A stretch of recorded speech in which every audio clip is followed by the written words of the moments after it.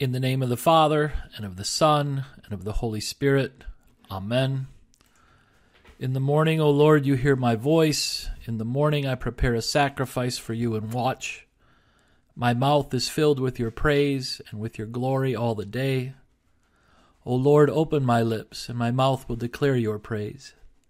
Glory be to the Father, and to the Son, and to the Holy Spirit, as it was in the beginning, is now, and will be forever. Amen.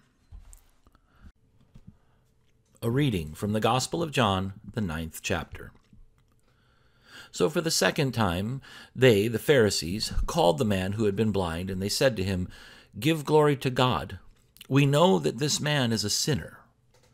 And he answered, "Whether he is a sinner I do not know. One thing I do know, that though I was blind, now I see." They said to him, "What did he do to you? How did he open your eyes?" And he answered them, "I've told you already, and you would not listen. Why do you want to hear it again? Do you also want to become his disciples?"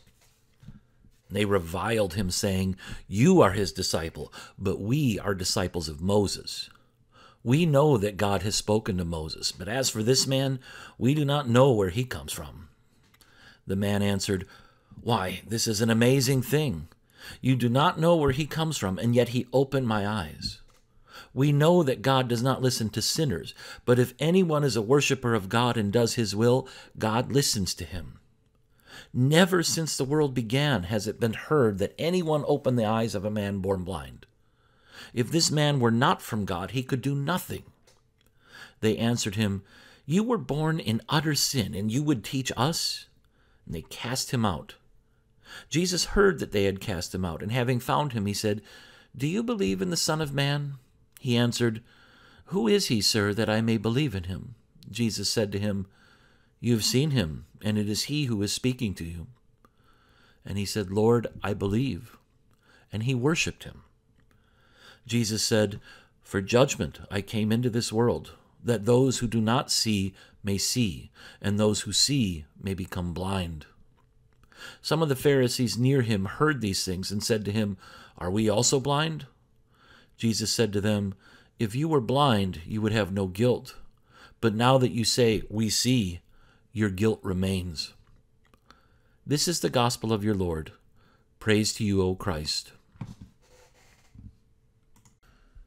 I believe in God the Father Almighty, maker of heaven and earth, and in Jesus Christ, his only Son, our Lord, who was conceived by the Holy Spirit, born of the Virgin Mary, suffered under Pontius Pilate, was crucified, died, and was buried.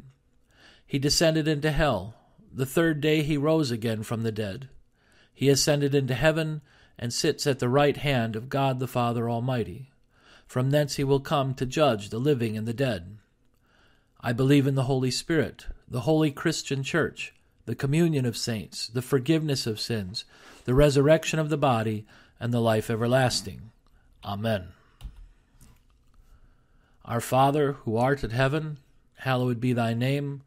Thy kingdom come, thy will be done on earth as it is in heaven.